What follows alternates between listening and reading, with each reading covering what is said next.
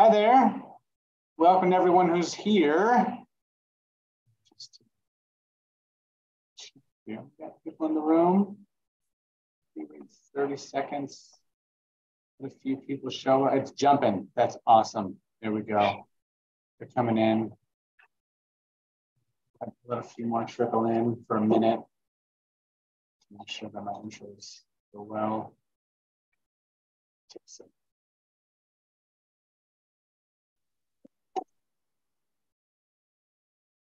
All right, we're past 20. I feel like that's healthy. All right, everybody. Hello, my name is Gregory. I work at the San Francisco Public Library in the Magazines and Newspaper Center. Our department to set this program up today. I'd like to thank Jesse Vasquez and Yukari Kane for joining us this evening. They're going to give a great presentation. I have some announcements to go through first, and then we'll get into our program. This discussion on journalism coming out of prisons is part of a larger cohort of programs around this year's One City, One Book, which is titled Ear Hustle. The book title comes from Podcasts, which was the first podcast created and produced entirely within a prison. It has since been globally lauded for the rare access and perspective it contributes to the conversation around it. So I'd be remiss if I didn't mention the program coming up this Thursday, which is in person at the main library and also streaming online. So the authors of Ear Hustle, Nigel Poor and Erlon Woods, will be speaking Thursday, November 3rd, 6 to 7:30 p.m., Perret Auditorium, and it's going to be at the main library again, and it will also be streaming if that's how you prefer to join programs. It's a not to miss evening with Nigel Poor and Erlon Woods in celebration of their book, This Is Ear Hustle. Moderator Piper Kernan is the author of the book, Orange is the New Black. Books will be available at the event. The doors open at 6, the event starts at 6. So that's a picture of the book. Sorry, I didn't transition so well earlier with that. And this is some information about the program coming up this Thursday. And the last thing we'll do real quickly is I'll read an abbreviated version of the land acknowledgement. This is text developed by the American Indian Cultural District, and it's read at our library commission. So again, I'm going to read an abbreviated text, but the full text is there on the screen. The San Francisco Public Library acknowledges that we occupy the unceded ancestral homelands of the Ramaytush Ohlone peoples, who are the original inhabitants of the San Francisco Bay. We recognize that we benefit from living and working on their traditional homeland. As uninvited guests, we affirm their sovereign rights as First Peoples and wish to pay our respects to the ancestors, elders, and relatives of the Ramaytush group.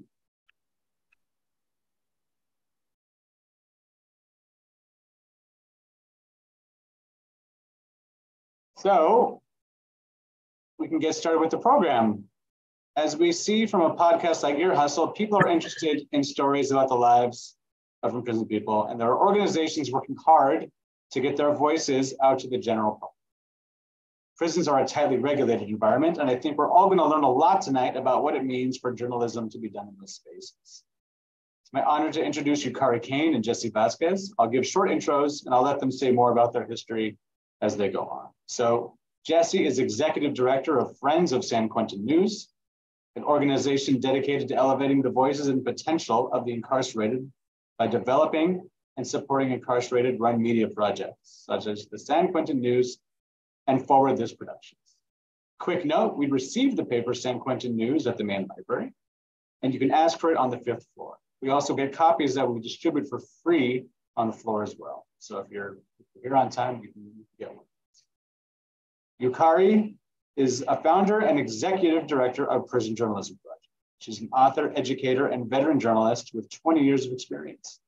She was a staff writer and foreign correspondent for the Wall Street Journal and Reuters. Welcome to you both. Thank you so much for coming here. And Jesse and Yukari know each other well, so we're going to let them have a discussion with us. Thanks so much, Craig.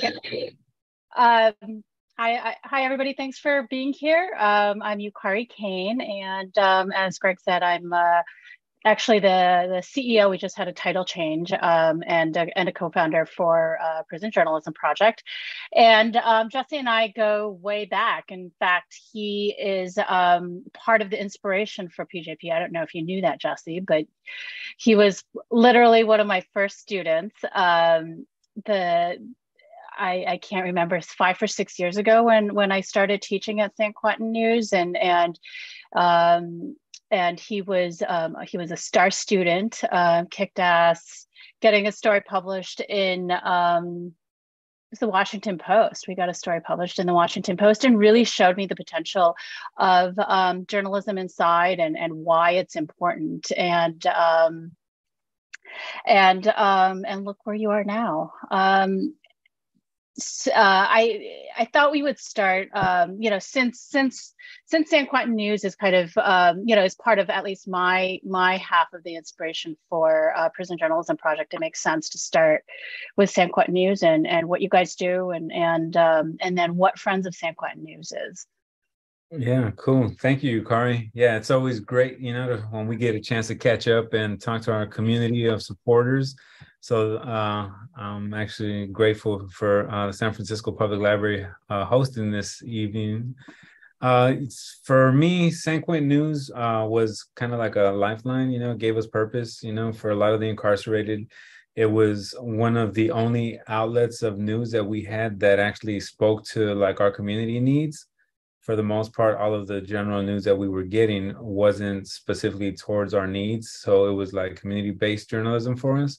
And, we print and distribute within all of the California Department of Corrections, as you know, and the Journalism Guild, is our farm team. And it was great just having you teach, some of the cohorts there for a couple of years. And, since then, we've continued to grow and the guys continue to learn, and we still have the same manual that we had back then. It's awesome, just to be able to continue that legacy. And continue to make a difference for our communities. So one of the things that we focus on is just providing news that's relevant for the incarcerated on policies, rehabilitation, opportunities that exist even within the confines of the California Department of Corrections and Rehabilitation. And then we also have like the Journalism Guild training of future writers to have on staff at the San Quentin News. And for me, Friends of San Quentin News, I got promoted to executive director almost a year ago to the day. And it's been a great adventure, trying to build out this organization to help support other incarcerated-run media programs across the state. And then when the opportunity arises, in other states as well. And it's just great to actually know that we're finally getting, some of those voices out, from behind the walls. Yeah, for sure. And as Jesse mentioned, the way I got into it is that I started teaching journalism inside for San Quentin News. I'd been a business reporter for about 15 years, covering technology, covering Apple and Steve Jobs, and really some of the wealthiest people and companies in the world. And I moved away from that, got into teaching, and then one day I got an email saying that San Quentin News was looking for a teacher, and it just really appended my perspective. I had never covered criminal justice. I never knew anybody who was incarcerated, and so it was, I still remember that first visit. You guys were very kind, but it really opened my eyes right away to the drive and the ambition in there, the stories that were inside, that all these issues that people outside care about, from poverty and urban education to the mental health issues, the war on drugs. All of that is so intricately connected to incarceration, and there were amazing stories inside, and it really hit me that I'm not the right person to do them. and that that the role I could play here is to support through editing, through the network that I've built up in my career, and also the experience that I have as a teacher. And so that was the origin for a Prison Journalism Project. To most of our work is done through correspondence because we're a national organization. Our goal is to make space for writers, particularly in places that don't have a San Quentin News, don't have those opportunities.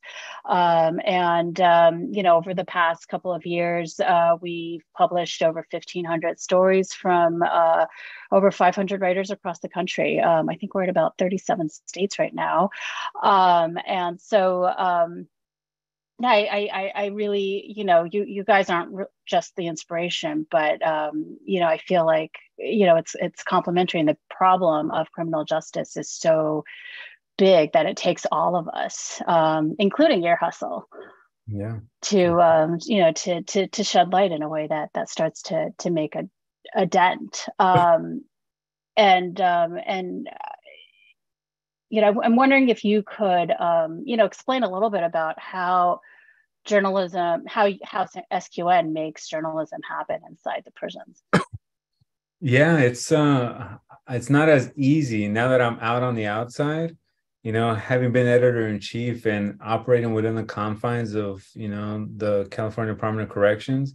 We do have a lot of flexibility, but there's nowhere near the amount of resources that I have now. Like, one of the things that we took for granted was the fact that we have a lot of volunteers, who help do our source materials and do our research for us and things like that. So for us, journalism has always been like slow. It's like, one of those things where it's on a timely thing. We only print once a month, and even that, can sometimes be a challenge because we have to be very methodical in how we approach a story. We have to be very intentional with what we cover because we only have 24 pages to cover it in. And then we want to make sure that like our stories, serve the community, both in and outside of the prison system. But having like to work with no internet, no access to computer, no access to a phone line, it makes it, that much more rewarding when we do print a good story. And it makes it that much more challenging to actually go through the process, just of fact checking, getting the sources right, getting the right quotes, and then having the right editors put their eyes on it. And, for us, it's always a collaboration between like our volunteers, our advisors, and, the writers inside, being able to, lean on them for like fact checking and sources, and also helping out with the editing and, giving it a second or third glance sometimes. So it can be very slow. And just so everybody knows, I wanted to help explain how really amazing the work is that the staff there does to put the paper together. Because, what do you do in a situation where there's no internet? I mean, you have volunteers who bring in the source material, which is often other articles, ideally primary source materials, right? And then they use that to write the stories. And then it goes through 3 layers of editing? Yeah. Something like that. About 3 layers. Yeah. Yeah. So it's pretty amazing just to like think that, we did our story for the Washington Post. We went through like 7 edits. Yeah. It was like, it got to the point where it's like, do my writing alone, but it was great that the story came out better. But I think a lot of those safeguards have to do with more like journalistic ethics than they do with like security sometimes. I think one of the things, I never ran into the issue of censorship with the Department of Corrections. We had stories that may have been questioned because of like, well, did you take all sides into consideration, right? Like objectivity was one of the big things, right? Especially if you're writing about incarceration and you're incarcerated, then you can be opinionated, or editorializing can become a danger. So, we've always had that issue where we have to tread lightly on, ourselves, just being mindful of like, okay, are we being as objective as we can? And are we getting the facts right? Or are we getting it twisted? And fact checking a story of like, it's easy to fact check an event because, it happened, who was present and stuff like that. But then there's also like the prison rumor mill and wanting to write a story about that. It may be juicy and attractive, but it may not be true. or all the way true? Yeah. I know that everybody's going to be interested in the question of censorship, but before that, I did want to chime in with a comparison in terms of the way that PJP works, which is that, you know, as I mentioned, we work completely via correspondence, sometimes through the private electronic messaging system that is not connected to the internet, but connected to people's prison IDs, and then occasionally via phone. And so for us right now, the first step is that you know, people submit stories. We have a writing prompts, an extensive writing prompts that gives them a start, and they submit stories. We get them transcribed if they need it. We have volunteers do a first line of editing. We do a staff edit. We do what we call a top edit by a senior editor. It goes to copy editing, and then I take a look at everything that goes out before we put it on the website. And you know, our biggest challenge has been that dealing with stories from all across the country. You know, every prison, every state has different rules. You know, Bill Keller, who's our the chair of our board of advisors and the founding editor of the Marshall Project, recently came out with a book called What's Prison For? And in it, he says that if you've been to one prison, you know about one prison. And so, you know, how do you work with writers from 36 states and make sure that we're not breaking any rules or endangering people? And that's always a challenge. You know, and with the issue of censorship, for example, we've done a lot of research, and one of the things, you know, our understanding is that, people who are incarcerated have First Amendment rights. They can write what they like, but depending on the state, the consequences there are consequences, because people inside are not free of body. And so there's a lot of, between that right and the fact that they're incarcerated, there's a lot of, you know, potential reprisal that can happen, right? And so San Quentin, I think, I think it would be safe to say that it's the most progressive prison in the country for all its issues, and especially in terms of the media center. And I'm wondering if you talk a little bit about, you know, how that approval process, and whether you've ever seen or witnessed or experienced, you know, Sacramento stepping in.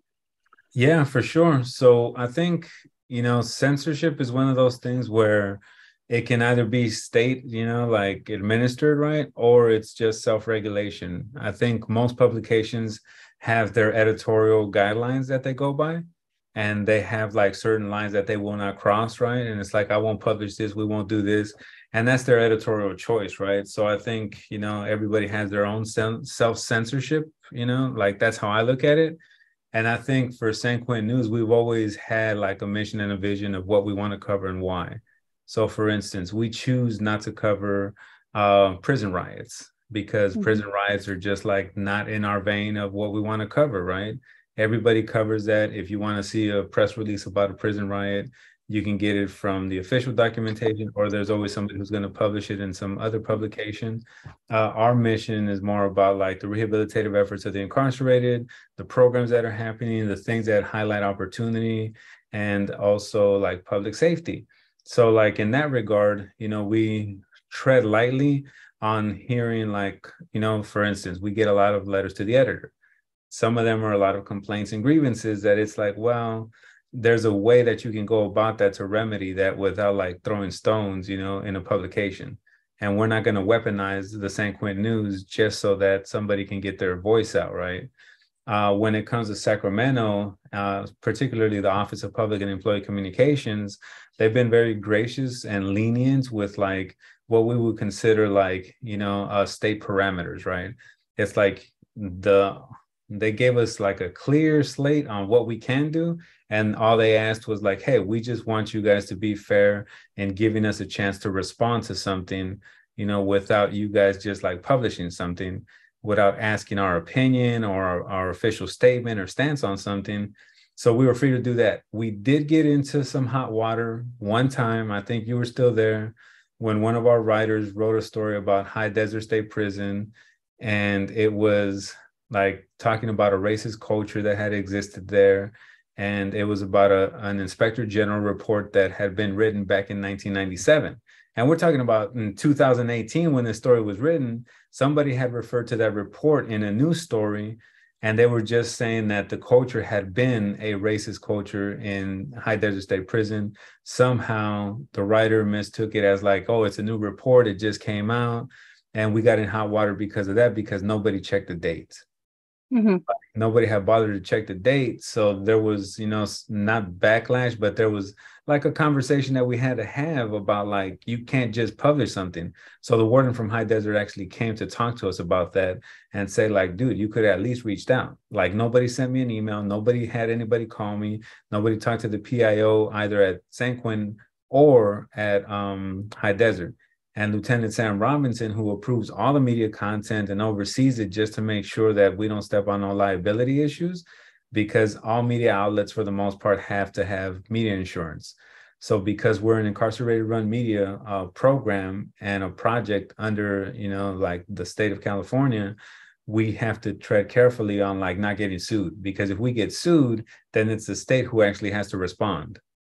So like, I understand like the liability issue. So yeah, that's how we try to like navigate, that issue. Right. I see a question about where you can find a back issue of San Quentin News. San Quentin has a website. I think it's actually a really an interesting little story about how you have a website. Yeah, it's great that we have like a digital website, and that's because of the last mile. So, San Quentin being probably the most progressive prison in, the United States, has given a lot of freedom to what kind of technologies are accessible to the incarcerated and what kind of programs are able to operate. So the last mile was started by Beverly Parentini and Chris Redlitz, and basically they teach the guys how to code. And it started at San Quentin, and it has since spread to a bunch of other states. And our website is actually, managed by the incarcerated inside of San Quentin as well. So they upload all our stories, keep them on there, and then update them every month. And they are archived there, and they also have them at the journalism school at Berkeley. Yeah. And just so everybody knows, it is extremely rare for a prison newspaper to have a website. I only know of one other that has somebody on the outside literally posting PDFs of their issues. That's Mill Creek Post in Ione, California, that does that. Most websites don't. And one of the things that we try to do at PJP is to make sure that we're amplifying those newspapers as well. And so we do have a section called From Prison Newspapers, where we will republish stories and pay for them. So they're online somewhere. We're also about to launch what we're calling the Prison Newspaper Project. We have gone and done a survey of all existing prison newspapers, and please sign up for our newsletters to keep up on when we'll be announcing that. And San Quentin News has an awesome newsletter as well, and so that'll give you a great way to see what some of the best articles are. Yeah, cool. Thank you. So I see there's a question about that the archives go back to 2008. So the paper was reinstated in 2008 after being dormant for 20 years. But there are back issues dating back to the 60s, 70s, and early 80s. And then we have some issues from the 1940s. It's an 83-year-old newspaper now. So that's incredible. Huge legacy. I also see a question. Can you discuss how participating in journalism has changed the lives of people inside? Do you want to talk a little bit about that, Jesse? Yeah, for sure. So I think for me, one of the main things, right, especially having grown up in the Journalism Guild, being taught by, some award-winning journalists, It was excellent just having that experience. And I think apart from teaching me the critical thinking skills and growing up with the guys in my cohort, there was also the sense of purpose. You know, one of the things that happens when we become disenfranchised from our societies and separated from our families is that, you know, this sense of hopelessness and purposelessness, you know, seeps in, especially when you don't have a release date. So for a lot of the fellas in the newsroom, like the newspaper gave us purpose and a sense of belonging. Like all of a sudden we had a mission and a vision and something to actually strive for. Even though we didn't have release dates at the time, we actually had something, you know, to look forward to every day, because we got to speak on behalf of 136,000 incarcerated men and women in the state of California. And that was like, you know, great for just personal like value, you know, just having that value as an individual and being able to advocate for ourselves and for our community. And especially like for me, one of the biggest things was just recognizing my autonomy, like I have a choice. And number two, being able to take accountability, like being able to balance that. And then the other thing I would say that it benefited me a lot in terms of like my vocabulary. I still remember my first vocabulary word when we were writing that project about burning down a house, you know, and it's like there's a difference between burn and being charred. Charred is like, you know, like more descriptive, right? So after that, I fell in love with just like buying a thesaurus. So I bought one as soon as I got home. Matter of fact, I got it right next to me. Look. Nice. Yeah. Such a proud teacher moment.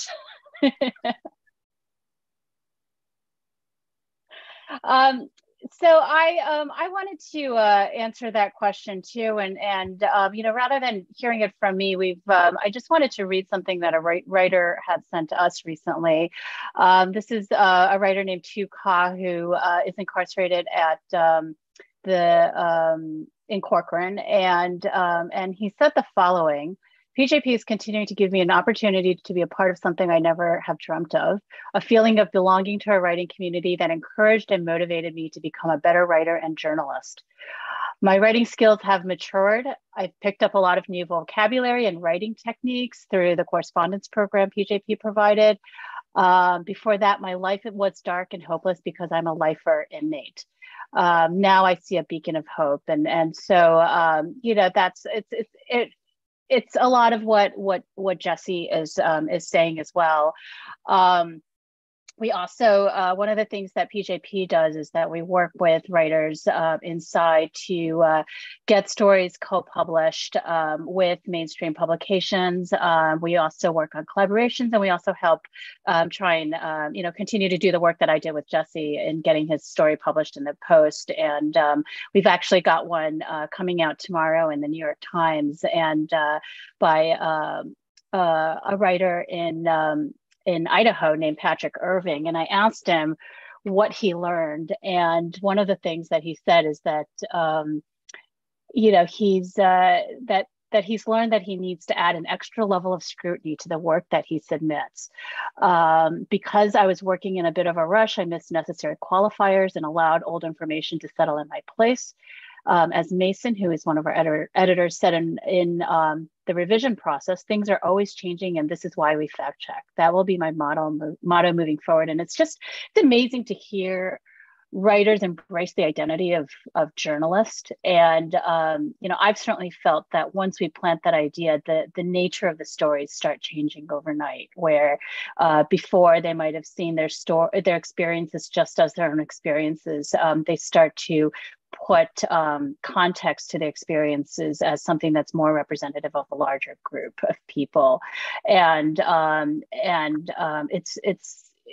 it's so, you know, sometimes people talk about what I do as if I'm, you know, I'm doing something out of the good of my heart, and I feel so privileged. I mean, I felt privileged working with you, Jesse, but I feel so privileged every day that I get to work with these stories and these writers. And I know that at San Quentin, one of your challenges, you have the happy problem that so many of the staff members are getting their sentences commuted and pardoned and being recognized for the contributions that they've been making, right? Yeah, it's definitely great to have staff turnover in a newsroom that for the longest time had been like consistent, right? We had the same writers, same staff, same management for about 9 years, and then most of us paroled. And that's a good place to be at, just getting people not just the recognition, right? But I think the validation, that their work actually matters, that their stories and their voices are finally being heard, and that what they do for their community is also recognized by people who actually hold the keys to their release.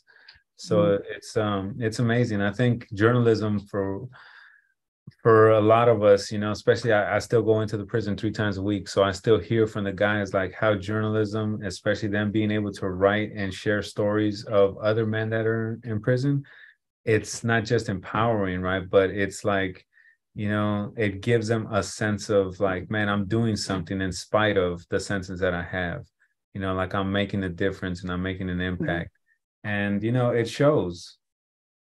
Yeah, no, for sure. And I think the guys at San Quentin News and the alumni, as I like to think about them, are the North Star of the possibilities. Just as a data point, recidivism rates in this country, depending on who you ask or who's taking a survey, it's anywhere from 60 to 80%, right? At San Quentin News, the recidivism rate among the alumni is 0. Yeah. So, if you're asking about how journalism has changed the lives, I mean, it's we talk about journalism as a dying industry and it's shrinking, and the jobs are few and the poor's pay, but the tools that it teaches you are all things that are valued in professional development. And so it does. What can you talk a little bit about what the alums are doing, what they go on to do? Oh, for sure. So I think there's like I always refer to the fact that like our 0% recidivism rate, right, would not be impressive if we were all just like barely getting by.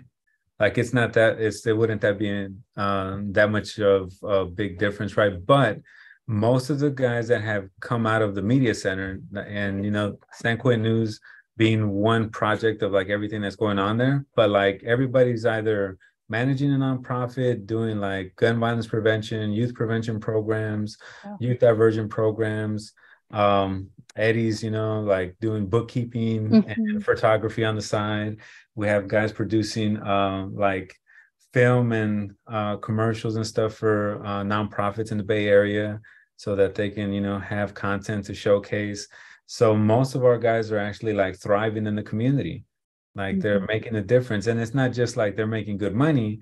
It's like they're giving back. Like they came back and they're using this skill set to make a difference. I think it was you who told us that like there's 2 components that are like most important in the story. And the reason why we use quotes is because people love people. And, we've taken that concept, right, and just like continue to enforce it, right, and push it forward as like, yeah, we put people at the center of the stories because people are more important than statistics, numbers, and corrections numbers, right? I'm more than my prison number. And everybody that we highlight in these stories, right, like it's about that. So when we come out into the community, it's about making a difference and using those skill sets that, we've learned in there. It's transferable skills, and just like finding a way to like leverage that to give back to our communities. Some of the guys call it living amends, where you can't give back to, your survivors' families and stuff like that, right? Or the victims' families, but you can at least give back to the community, make a difference, and hopefully change the trajectory of somebody's life by doing community-based storytelling. Yeah. I just wanted to, the big event, recent or, relatively recent event, of course, has been COVID. And PJP, the Prison Journalism Project, actually got its start during COVID, really because of all our friends in San Quentin. San Quentin was the site of one of the worst, probably the worst outbreak in a prison in the country. The prison was under lockdown. We weren't hearing anything. And me and my partner, Shaheen Pasha, who is over on the East Coast, we just we felt like, we were in a historic moment.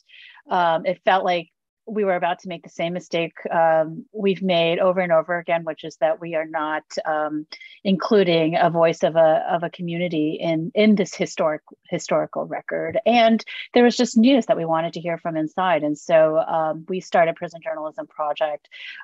We put up a publication on Medium, put out a call through Prison Legal News, which is a widely read publication, and we just started getting flooded. And 2 months later, George Floyd was murdered, and by the summer, we just realized that how much journalism can be done inside, even in prisons without any structure, even when it's just one person, in solitary confinement or on death row, or any, that there is still journalism that can be done that can shed light in a way that can shift public opinion, provide some context for criminal justice reform. And so I just maybe you could talk a little bit about what it was like to be in that prison with, or not you, but for the staff to be in the prison with the worst outbreak, trying to put out a paper.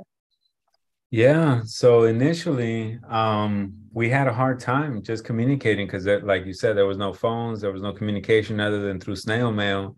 And like the first thing was just like, there was a lot of fear. There was just like a lot of panic going on and stuff because it was just about survival.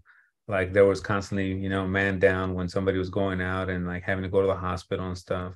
So there was just like this hysteria that was taking place, and most folks inside, like, they're just trying to survive. They're not really tripping on like, oh, we got to get the publication out, even though like the editorial board knew like, hey, we got to get the paper out eventually. For us on the outside, it wasn't like a matter of like not being able to get it out. It was just like, okay, well, we don't have all the layout materials. We have all our designs inside. We hadn't anticipated, a pandemic, or a long-term lockdown, right? Like those things don't happen at San Quentin, the flagship of rehabilitation.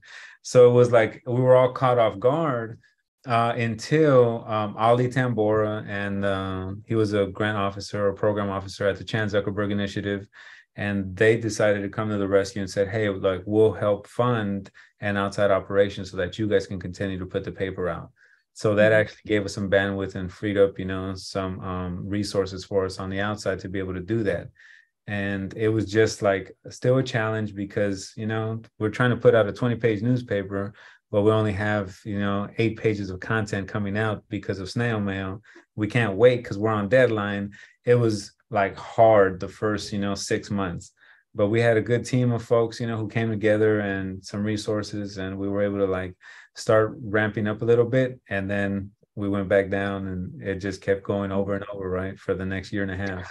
I mean, it was extraordinary to see from the sidelines because, the part that Jesse's not being modest on behalf of the entire crew is that Ali Tambora is former one of the key staff members who helped reboot San Quentin News. And then you had all these alumni that were out here that stepped in to do the work that they were doing inside. Jonathan Chu was doing layout. Wayne Boatwright, who was the managing editor, was doing doing a lot of the writing some stories too, right? I mean, who else am I forgetting? And yeah, Javier, the advisors, of course. Yeah, Javier, Eddie, myself, Miguel Quesada. Like we were all functioning in different roles, like the same roles we managed on the inside at times, whether it was layout, managing editor. Like I had to function as managing editor sometimes. Jonathan Chu was doing layout, and Javier and Kenny Bryden, they were all pulling source material just like the Berkeley students, because even UC Berkeley wasn't going to school. Like during the pandemic, it was all online, so we didn't have our volunteer base. Our advisors, they were doing the best that they could, but operating like 4 Google Docs open at the same time is kind of tricky, and tech is just one of those things that like it was great, to like go through that experience, just because like we knew coming out of it that we were a lot stronger just because we had outside infrastructure and we had developed some systems. But building those capacities out here after like we had spent so many years inside of prison was another learning curve for us as well. So I wasn't grateful for the pandemic, but I'm grateful for the learnings that came out of it. Yeah, I mean, we were in a little bit of a different situation because, we started in the pandemic, just trying to figure out how you do journalism via letters and all that jazz was quite the experience. Our whole prison journalism project's whole volunteer program came out of the pandemic because we actually found that students who weren't working, professionals that were working from home had the time to give a little bit. And so, that's been amazing for us. Greg, did you want to switch over to questions, or should we just keep on talking? If you both want to keep on talking, I think people are liking it. So, all right. I think, I mean, my it's like I got a couple, like, I do have some things that maybe I could ask, but I'm not seeing a lot in the chat right now. There's stuff in the Q&A though.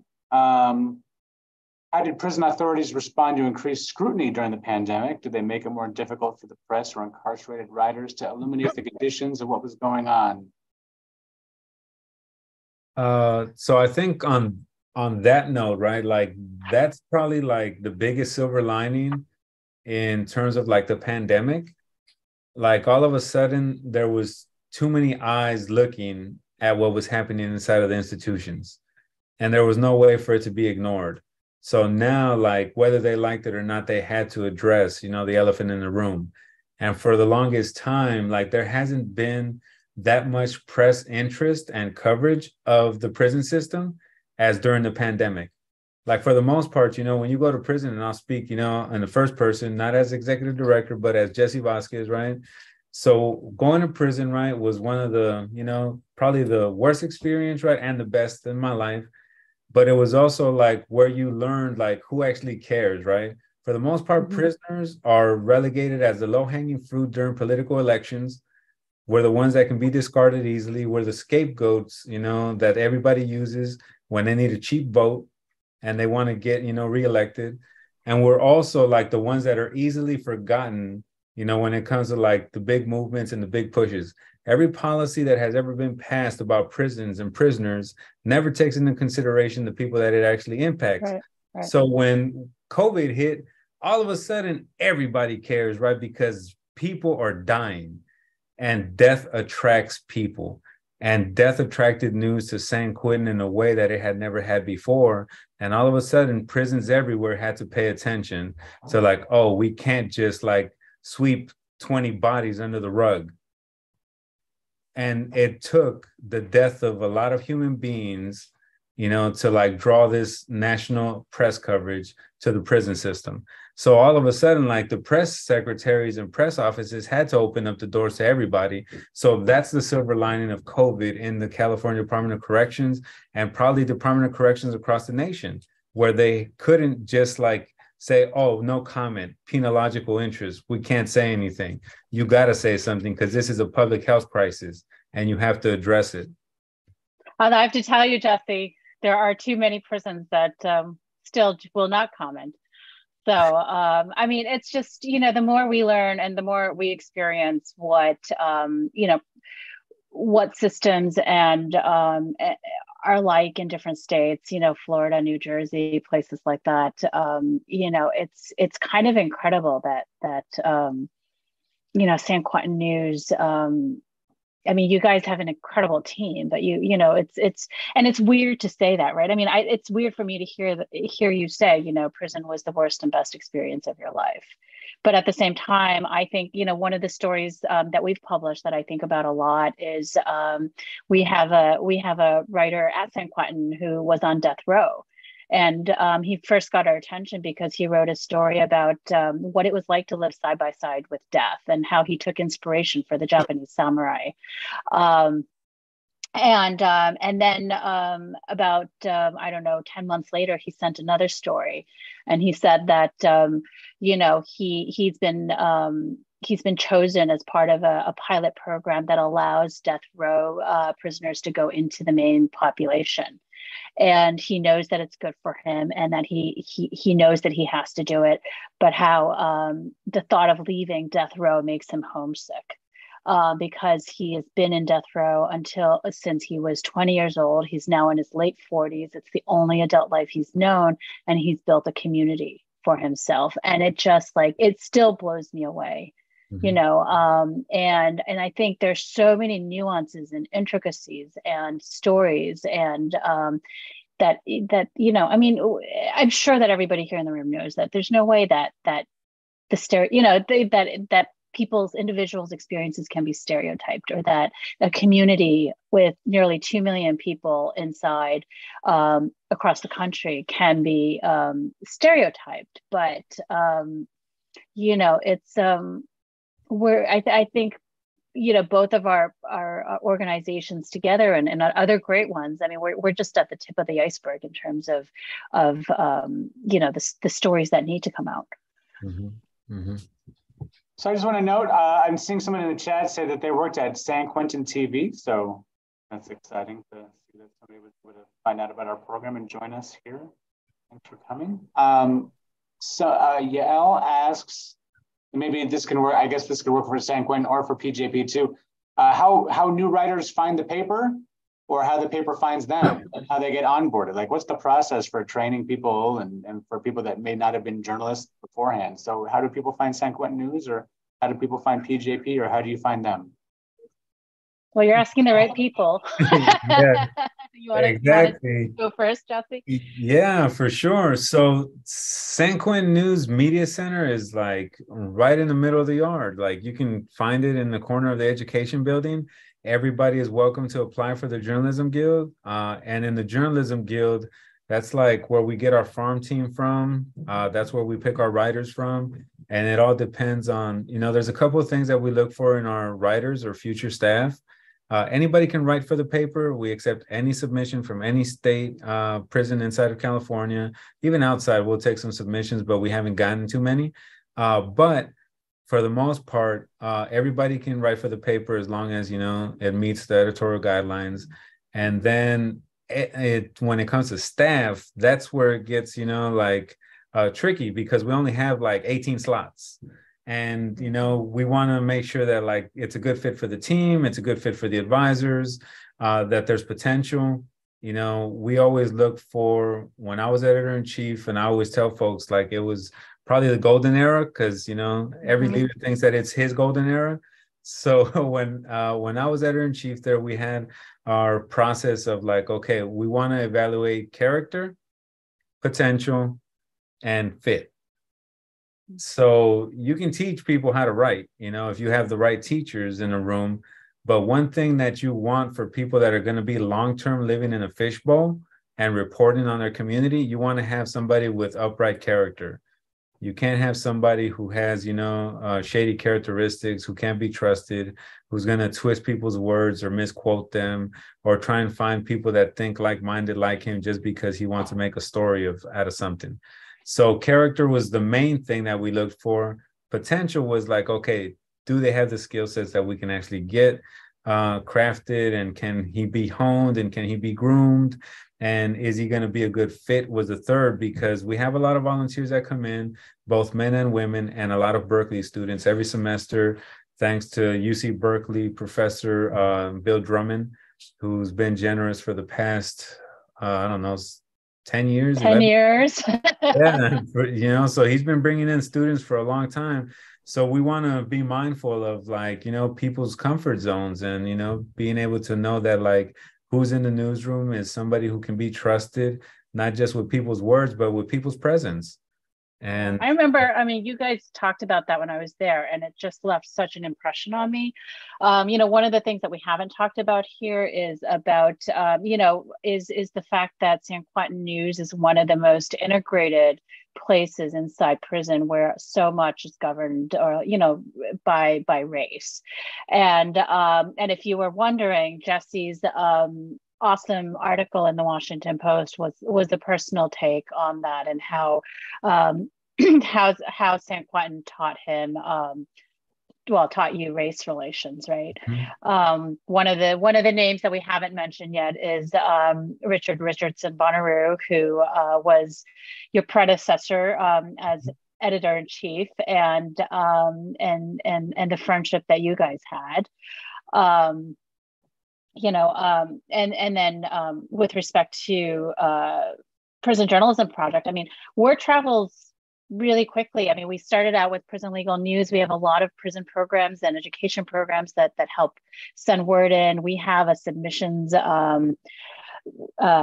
packet that we send out to writers who want to write for us. And we also have our own newspaper. We have a newspaper, an instructional newspaper called PJP Inside, that's primarily for incarcerated people. It has our best stories with little blurbs on why we chose them. And we have a couple pages called Learn, and where we'll annotate a story, we'll break it down, we'll explain how this story got put together, and we'll also share some other, instructional information as well. And so that has been really great in terms of it's been very well received. It's fun, it's interesting to read, it's helpful, it's instructional, and we get requests all the time for them.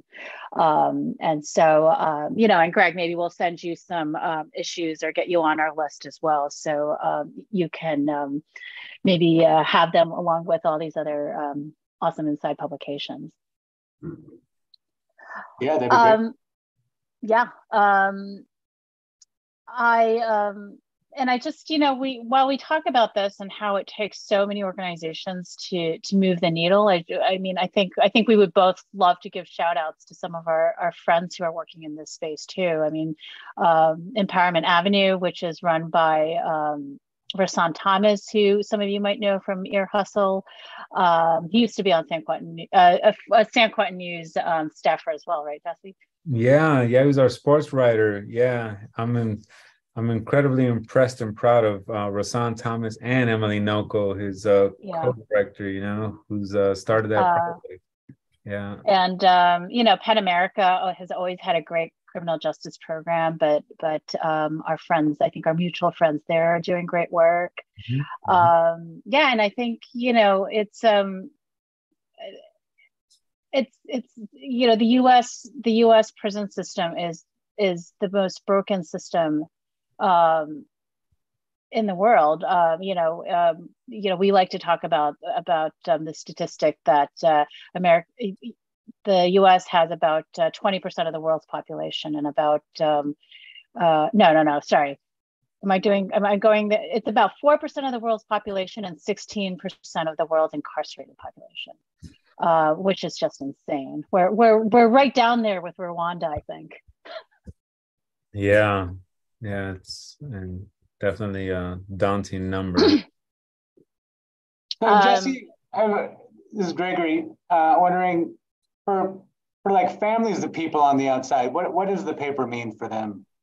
Like, do they get sent the paper and get to write you guys? And yeah, they do. So a lot of the families that get subscriptions either through our website or the print version, we get a lot of fan mail, maybe about 100 pieces of mail every month, from families and the incarcerated. About 60 of them are from the incarcerated, and then the rest from families. I look at all the social media posts from the families and things like that. One of the biggest takeaways during COVID, unfortunately, was, the fact that we lost 29 individuals at San Quentin, 28 incarcerated men, one correctional sergeant, and 2 of the family members of the men that passed away. They were happy to have had pictures and stories of their loved ones, either in the Runners Club or in their graduation from Mount Tamalpais College, which is the only college accredited inside of a prison system. And it was like very heartbreaking to know that like these individuals had been incarcerated for, one was 23 years and the other one was about 31. And like they had passed from COVID inside of the prison system, and the fondest, best memories that their families would have were recorded inside of San Quentin News. Like they would not be remembered for the worst mistake that they made in their life. they would be remembered for their graduation and them completing a marathon with the 1,000-mile club at San Quentin. And I think that speaks volumes to the fact that, like, sometimes the stories that go unnoticed and untold in mainstream media, those have significance for the family members of the people that don't often get a chance to tell their side of the story. You know, in the U.S. prison system, like, the incarcerated don't actually have a voice inside of the courtroom because their attorneys have to speak on their behalf. They don't get to tell their version of the tale, you know, because it's incriminating. They don't get to share anything at sentencing. The only time they get to tell their story is either before a parole board or the day of their execution, when they get to apologize. And that is one of the things that's, like, very disheartening, because the only time you actually get to tell your story is either on your own platform, like San Quentin News, or through a project like Prison Journalism Project, where you actually get recognized as a human being and get to tell your story. I mean, one of the things that we, our formerly incarcerated friends, had pointed out about our site was that we provide a profile page for any writer who has submitted, who we've published at least one story. And the first thing he, you know, and he was really blown away by that. And the first thing he said was, you know, when people search for their names in Google, you know, for the first time, they can, the Google search can be populated by the stuff that they've done, not what they've, the worst mistakes of their lives. You know, that's, you know, yeah, I mean, it's great that we can do that. I see the other question here about articles resulting in fair prison rules. Yeah, that's a great question. So one of the things that we've been doing in the past year is collecting a lot of data points, you know, to, like, show our, you know, like, metrics of success and impact.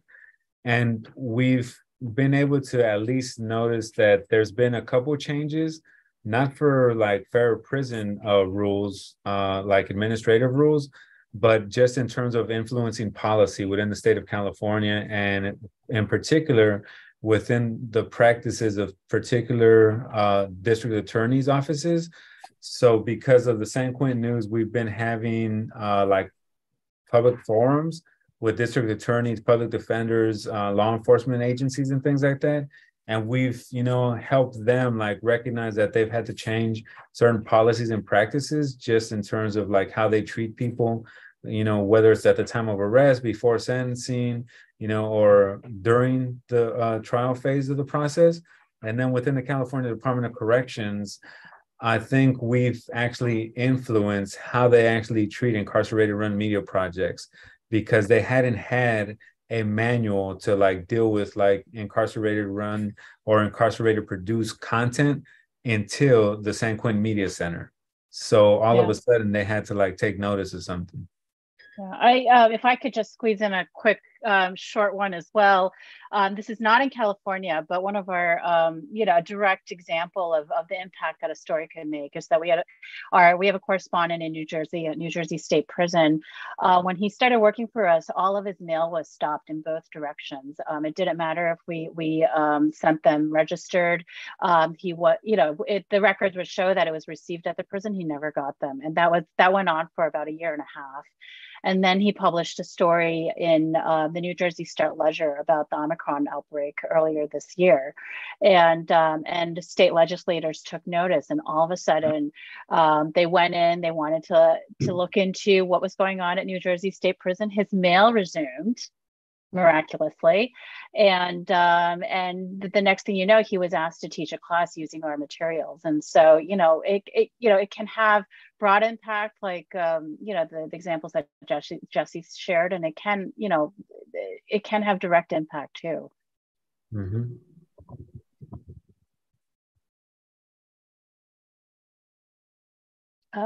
Greg, you're on mute. I'm muted, of course I am. the very easy sin of Zoom. I want to thank Yukari and Jesse for an amazing program. This was a real treat to have you both here today, and I think people learned a lot. I know I certainly did. And I mean, if you have any last thoughts, please feel free to say them, or you can see in the chat that people are, you know, saying a lot of great things, and thank you. Well, I mean, the one last thing that we would love to do is that today actually kicks off both of our organizations' 2-month, end of year fundraising campaign. We're both part of a nonprofit independent news organization that does this coordinated campaign. And so if you do have anything to spare and could support our work, we would be so grateful. If you don't, we would be so grateful for signing up for our newsletters and sharing the stories with our writers. And I just wanted to give one shout out to one organization that I missed and is that I think is doing great work, which is Friends of San Quentin, and that was started by Juan Haynes, who is about to come out, right, Jesse? Yeah, hopefully, another star soon to be San Quentin News alum. Yeah. And let's not forget the Marshall Project with Lawrence. Marshall Project, of course. Lawrence is one of our board members, as is Bill Keller, and they've always been leading the way. Yeah, thank you all. Thank you. Yeah, thank you so much for coming today and speaking to us. Again, it's a real treat. Yeah. All right, thank you everybody for coming. We are gonna, for those of you that wanna have the video later, we'll send that out in the next couple days. And yeah, please check the calendar. There's other programs coming up. If you wanna join for that Ear Hustle program on Thursday, there's a lot of ways you can show up in person for it. I can't wait for that book. Yeah. Well, thank you so much, Greg. Yeah, thank you for all you do as a volunteer as well for us. And Jesse, I'll catch you soon. Yeah, for sure. Thank you. Have a good evening. Bye.